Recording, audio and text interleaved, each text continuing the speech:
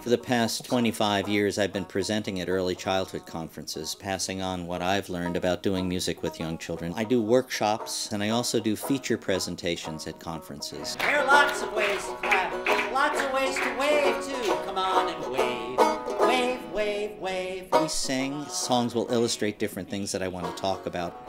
You wave your way, yeah. They're hands-on presentations that teachers love to get involved in. It's a great boost at a conference. The children told me that's the way Pocahontas waved. Mostly what I want to get across in a keynote or in a feature presentation is the importance of musical experience in the lives of young children, a hands-on musical experience. Ram, Sam, Sam, ram, Sam, Sam. Gooly, gooly, gooly, gooly, gooly, ram, Sam, Sam. Music is endangered now in early childhood education. Peanut, peanut butter, jelly. Children should be playing, should be learning through play, having a strong foundation in orality and problem solving and narrative. Peanut,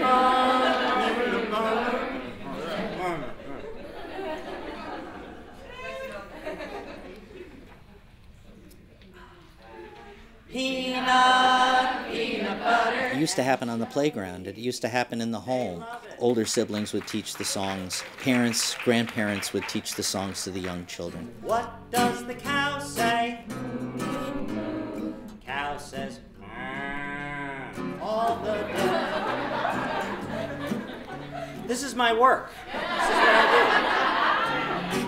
But now Grandma lives 100 miles away. Mom and Dad are both working, and the older siblings are involved in organized sports where they're playing with their screens.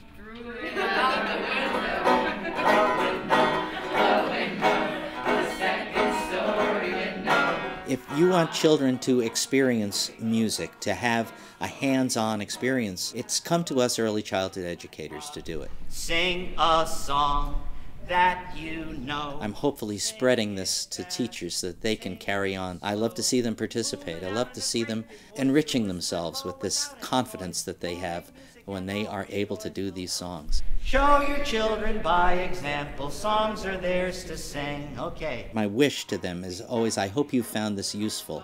And the feedback that I get from conference attendees is, yes, this is stuff that I can use in my work. There was an old lady who lived in a shoe. She had so many children she didn't know what to do.